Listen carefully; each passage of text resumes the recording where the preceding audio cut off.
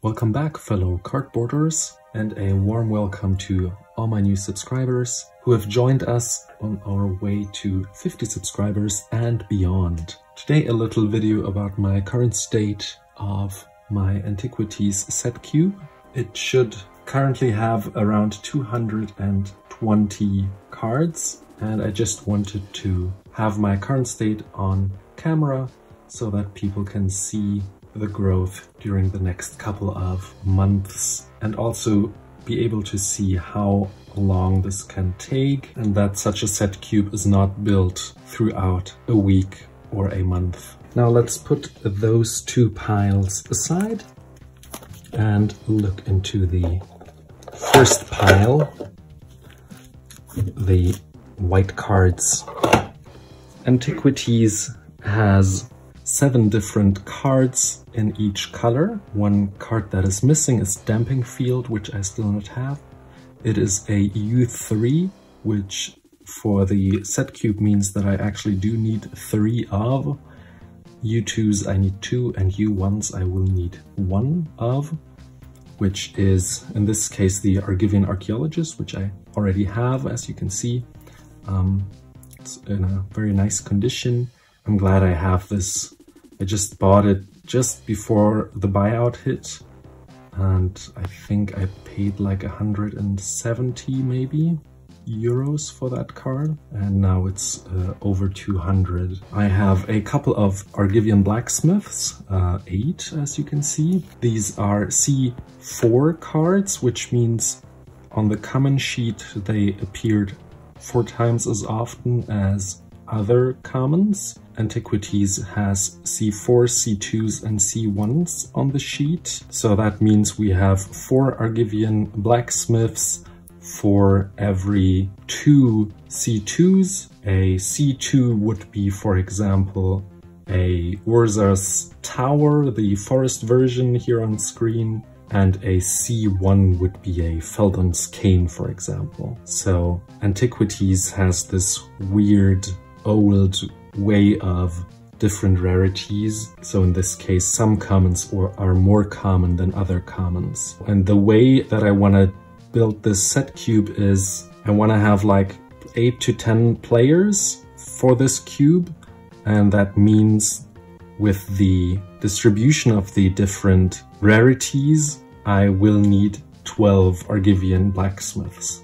I will also need 12 artifact ward. I do have 12 if I recall correctly, so those are 4, 4 and another 4. So I do have 12 artifact ward, and I'm done with that. I don't need more.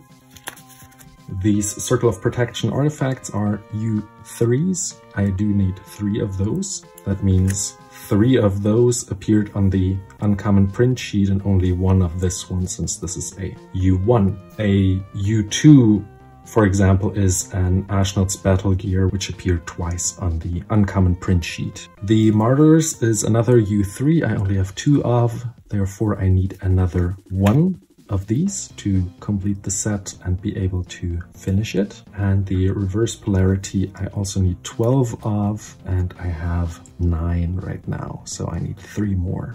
Let's look into the blue cards and talk a little more about when I'm able to play my set cube. So blue, as you can see, I am actually missing quite a lot of, as we already established. There are 7 different cards. Energy Flux, Hercule's Recall, Power Artifact and Transmute Artifact are still missing in the set. These are often quite expensive, and I just was not able to afford them yet. And what is even worse is that Power Artifact and Transmute Artifact are both U3 cards, which means they were as common or uncommon, as however you want to see it, as a Circle of Protection artifacts. So this is as rare as a Transmute Artifact, just to put it into perspective. And actually the Argivian Archaeologist is rarer than a Transmute or Power Artifact. Now, how I try to do a set cube is this. I try to accumulate the cheaper cards first, and then I'm able to play the set cube faster and earlier than if I would when I would just accumulate the most expensive ones first, right? So I have 8 here. I need 12 of the Drafner's Restoration, so still 4 missing. The Reconstruction I have only 3 of. I actually also need 12 of these. Fun fact about Reconstruction, the Antiquities symbol is missing. This is a misprint that is on all the Reconstructions. They just forgot it to print it on there. So it's nothing special. Like, it is not worth more or anything. They are all the same. And lastly, the Sage of Latnam. I actually do have 12 of, if I recall correctly. So these are 4 and 4. And yeah, these I got from one seller, if I recall that correctly, and he just wanted like $3.50 per piece, and this is just cheaper than buying them one by one from different sellers and paying shipping more often. So I just took the opportunity and bought them all from one seller and never have to think about them anymore. So to be able to play blue in the set cube, I will have to accumulate a couple more of the uncommons, maybe at least one of each, so that I can have this experience of playing blue in the Antiquities Set Cube and accumulate the rest throughout the upcoming months. Now let's hit to the black cards and find out a little more about the color distribution you want to do when you try to accumulate cards for your set cubes. So here in black, I have 5 of the 7 different black cards that exist in Antiquities. Only the Haunting Wind, which you saw in another video as well, about finance, and I think this card is very good in Commander as well, with all the treasure mechanics going on. Check out the video when you're done with this one and find out more about my thoughts about this card and why I have so many actually. So this one is the only one I have completed of all the black cards.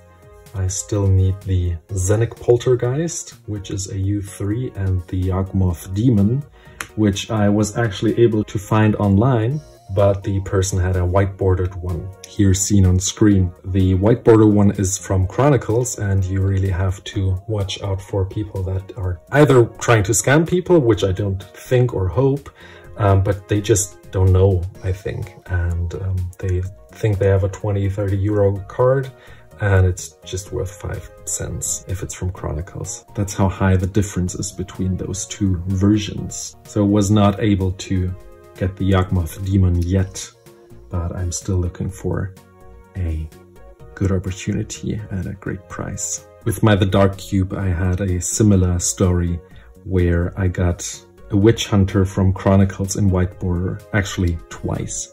I ordered twice from different sellers, got white border Chronicle Witch Hunters, even though I wanted a Witch Hunter from the Dark. And from then on, when I saw a seller on CardMarket that just had a couple of 100 sales, I wrote those persons and I told them, please see if this card is black border. Though on the other hand, I ordered The Wretched from Legends from a commercial seller, and I got a white bordered Chronicles one. So buying from commercial traders also doesn't give you any security that you get the card you're ordering, but you get less problems probably than with private sellers, though I did not have any problems. I told them they are from Chronicles, white border, and I just want my money back, and actually also shipping, because I ordered just this card and paid shipping for that, and most of the time they're fine. All of them were actually fine. So now let's dig into the artifact possession. We have 9 out of 12. This is another C4, so 3 more to go. This as well, 8 Phyrexian Gremlins, so 4 more. Gate to Phyrexias I actually got before the buyouts of 2020. I got it September. So I guess some buyout happened up to that point, but I got it at the very beginning. So this one is actually quite used, and I might switch it out at some point, though I don't think it's that noticeable through the matte Dragon Shield sleeves. If you take it out, you see the whitening, but if you have it in the sleeves, you don't notice it as bad. So I think I will play with them until I get a nice deal on this Gate to Phyrexia. I think the front is worse than the back. And this one is a really nice and crisp one. So I need one more, since this is a U3 card. This is as uncommon as a Transmute artifact. Haunting Wind we already saw. And the Priest, I think, is another great commander card for black artifact decks. So I have here 4, another 4, and 3. So only one is missing, and I think I already ordered one. So this one should arrive in the next couple of days. Let's clean this up and look into the red cards and talk about the financial value for the future of these cards. Now I have 4 out of the 7 existing Antiquities cards. I actually ordered 5 ATOGs, which should also arrive and be seen in my next cardboard haul video. And I ordered 2 of the 3 Dwarven Weaponsmiths that I still need. And the U1, the rare card, is the Shatterstorm, which I also don't have, but is also quite expensive and will be one of the last cards I will probably get for this set, since it's just not essential, though probably quite impactful with a set that exists of so many artifacts. So Artifact Blast I should actually have enough of. That's 4, 4, and another 4. I just love this card. This is such an unknown card, and it's also such a unique card for Commander as well. Being able to counter an artifact spell with red, with all the artifacts going around, is just so awesome.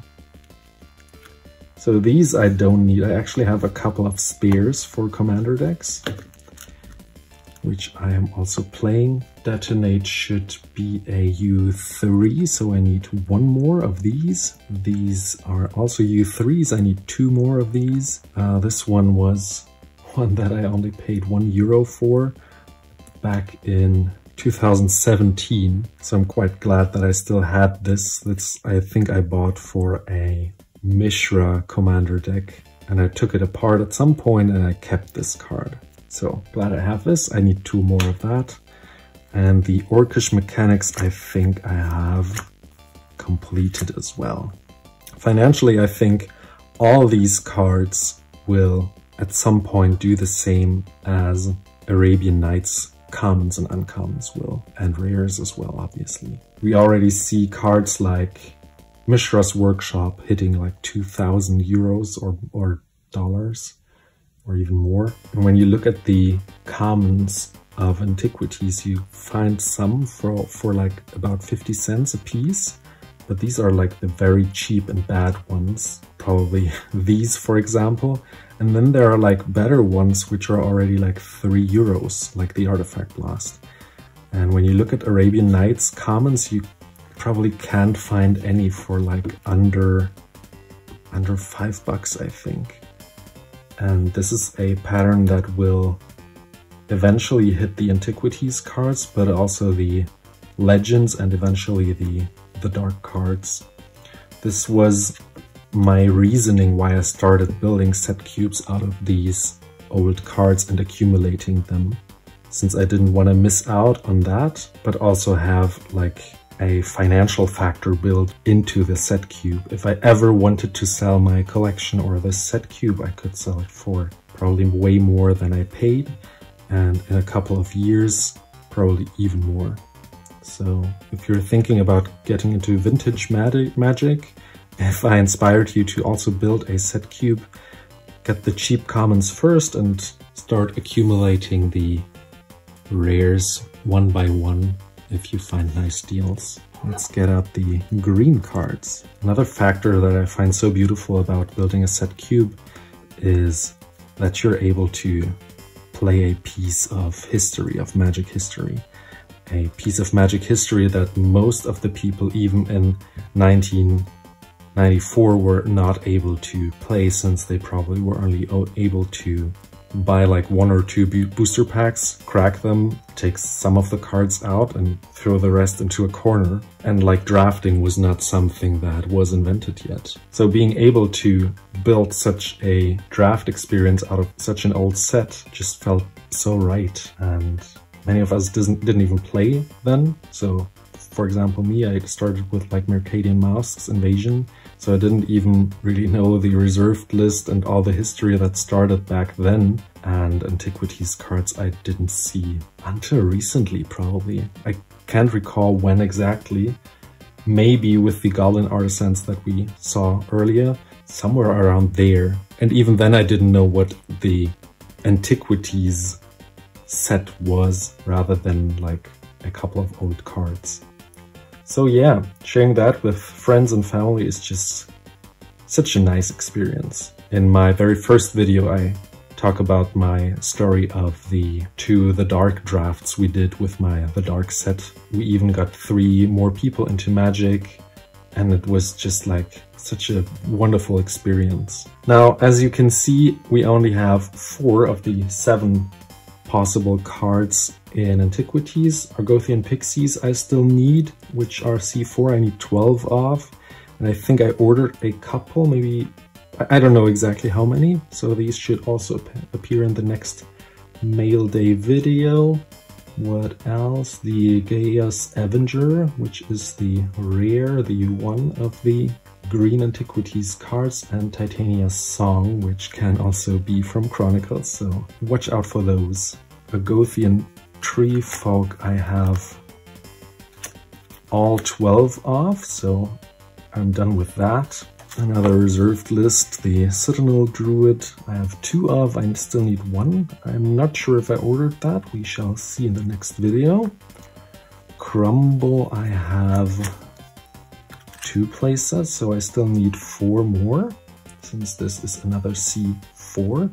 Also such a good card in this set, being able to destroy at instant speed some artifact and giving some life back, I think is very useful.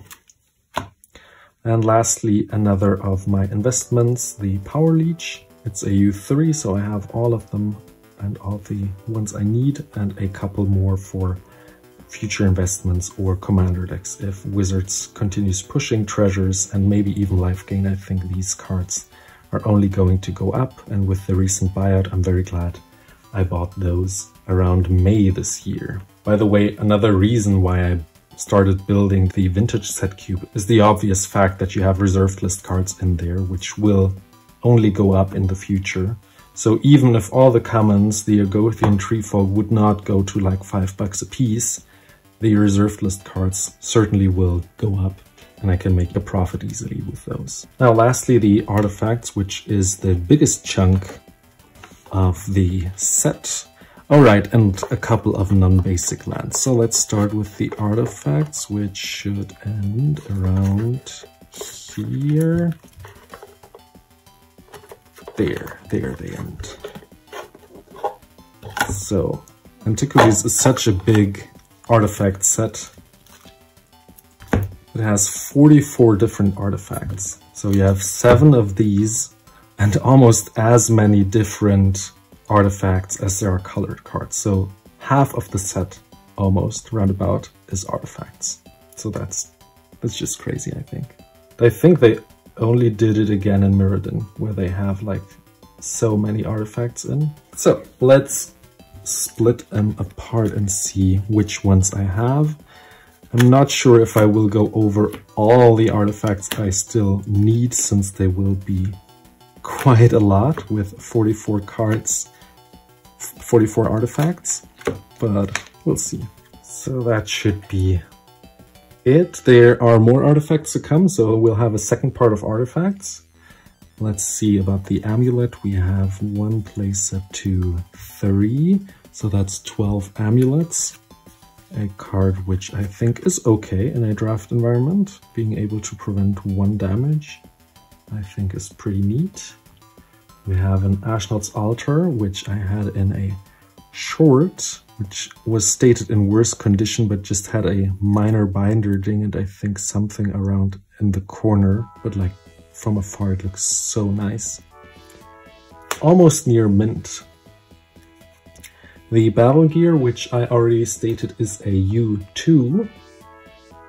So that means these appear twice as often as the archaeologist, while, for example, the haunting winds appeared 3 times on the print sheet, which is why I put this one in the set twice, obviously. So let's stack them like this. Battering ram I still need 11 of. So I have 1, which is, I think, a little... Let's just use it on the front here. It has some whitening here and there. And a little bent corner here. But like, it's totally fine to play with. I normally don't buy cards that are worse than like moderately played, or in European terms, which are not worse than LP, which is a different LP than the American LP. Clay statue I need another 7 of, and dragon engine as well. In between, cards like Cursed Drag, Coral Helm, Colossus of Zardia, where I got a German black border one in another video. That was sad. I still need that. Clockwork, Avian. The Candelabra will be one of the last cards, obviously, I'm gonna get. Ashnod's Transmogrant and Armageddon Clock are still missing. Grapeshot Catapult, I think we have 9 of. So 3 more. A Mightstone, I think I actually need 3 of. Let me check. Yeah, 3, so 2 more. With the Brothers War coming, people are speccing on this one and the Weakstone to go up, since they will be probably part of the history and the storyline of the upcoming set. So if you're unsure and want to get some of these, get them now before they go up. And if you hear some snoring in the background, it's my dog, by the way. I need 12 of these. So got 1, paid like almost €5 for this one. So you see, like, these iconic cards are already like €5, and this one is a beat up version. Like, it has whitening on the edge. Just seeing how wanted those cards are is quite crazy. Primal Clay I need only 2 more of, since it's a U3. This is as rare as a transmute artifact, and its effect is rather meh. But oh well, every set has bad rares, obviously, or uncommons, or whatever you want to use as a term. This one I actually have all I need of. Yeah, this is a U3, so I have 3 of, so I don't need more. The Staff of Zegan. I think I need 1 more or so. 2 more. I have 10. So maybe I even ordered those. I don't know for sure. We'll see in the next cardboard haul. Now, second part of the artifacts. Let's switch those piles. This one is a U3. The Taunus's weaponry. I will still need another 1 of these. The tablet I think I completed. 4, 4, and 4. Correct. So I don't need any more of these. What do? You gain 1 life whenever one of your artifacts dies for 1 mana. I guess that's okay. By the way, did you know the difference between these two? Because earlier, things I wasn't used to earlier, I said this one is pretty okay for 2 mana, being able to prevent 1 damage, but the difference between those two is this is a mono artifact and this is a poly artifact. That's a thing I didn't take into account. So mono artifact actually means you have to tap it. This was a thing that was added later. So you always have to check if it's a mono or a poly artifact. Poly artifact you can activate multiple times, even though it says obviously you can only activate it once per artifact that dies, but the mono artifact you could not be able to use except when you have something to untap it again. So keep that in mind. So this card is actually quite bad, but I guess preventing 1 damage if you have 2 or 3 out could prevent, like, oh, I don't know. I don't know. I don't think it's a good card to include then. This one probably better since it is a poly artifact. Now, another poly artifact, the Chalice. This one gives you a life whenever someone casts an artifact spell. So maybe this one is better. I have 4, 4, 3. I still need one. I think I also ordered that. We shall see. Then the Wall of Spheres, which is a U3, so I need 2 more. And lastly, the Weak Stone. Weak Stone and Might Stone are both cards that might be in the Brothers' War history. I think there's even a poster where you can see them in their hand or something. I'm not very sure and not very much tracking the story, but like, it's an interesting fun fact, I suppose. So, and lastly, let's check the non-basic lands. Antiquities did not have a basic land cycle. Neither did Arabian Nights. They had the Mountain, I suppose, which is like hundreds of euros and even obviously then dollars. But neither did Legends or the Dark. I think Ice Age was the next set that had the basic land cycle again, and they got snow-covered lands as well. So you have the Urza land cycle.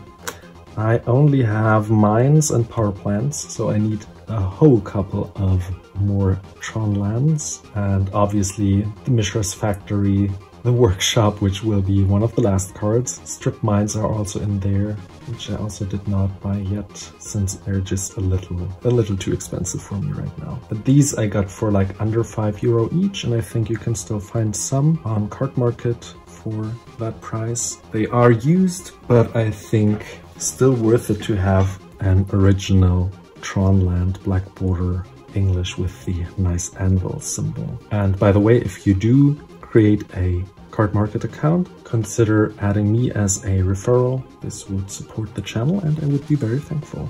So now let's check. This is the Urza Mine, the tower version if you want to call it like that, but it is a mine. This one, by the way, is more common than the mouth or the pulley version. So this one was twice as often on the sheet as well as this one.